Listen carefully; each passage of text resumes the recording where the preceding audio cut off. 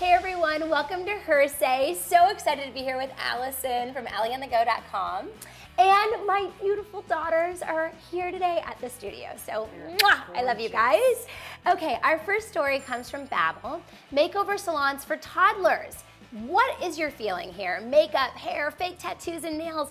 I'm really curious what everyone's thoughts are. I'm just wondering if it's teetering on the side of like Toddlers and Tiara and the pageant thing for little kids. Well, I guess the question is how much is too much? Let's talk about the stir. Okay, so a mom lost her job after going to a kid's concert and bringing her kid, and the kid got sick and threw up. It was at a Glee concert, and basically she was a critic, and she wrote the article as if she had been there for the whole show. Unfortunately, she had to leave. And what do you think about this? Well, I'm a former magazine editor, and I've covered all kinds of events from travel to fashion to serious issues. And I will say that if I had kind of pieced together a little fake story, that's a firing offense, and I would understand that. What do you guys think? Please write in, tell us your thoughts. Okay, on Refinery 29, it seems the latest trend is stiletto nails, a trend that Lady Gaga and Beyonce, among other rock stars, have been sporting on stage. So if you want to go to Refinery 29, you can see how one of their editors actually tries them out and then tries to text.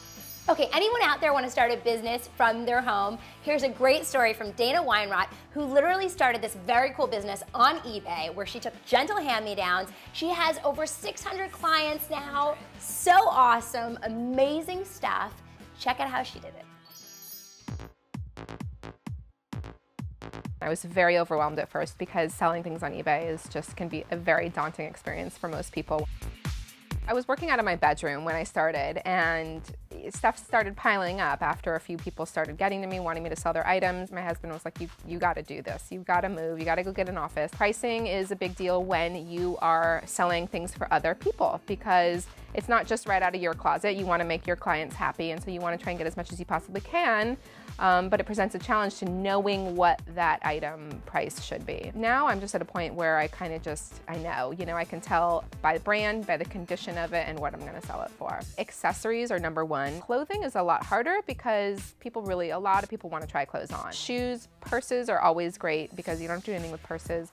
Wallets, sunglasses, I'd say those are the easiest items to sell. It's really interesting to see what people are willing to spend for things, which is what makes the business so interesting, because I know it's cliche to say, but your trash is someone else's treasure.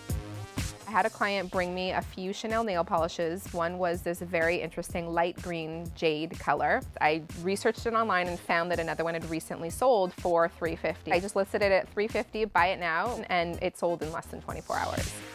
This kind of business is really a kind of business that anyone can start. Even starting out of your home absolutely is 100% doable. I think that this approach is so much better than opening up your own store. When you're in a retail store, you have to wait for foot traffic. You're open 10 to 6 or whatever. With eBay, my store's open 24 hours a day. I wake up in the morning to, 20 sales. I don't think it's a business model that's ever gonna go anywhere. People are looking for discounts. People do not wanna pay retail. It works.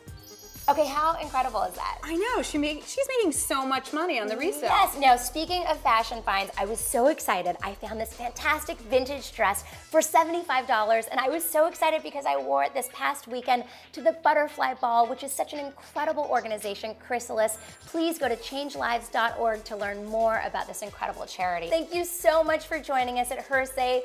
We love having you. Thank you to my girls who came to visit today. Come back to hersay.com every day, and don't forget to sign up for our daily newsletter. Bye.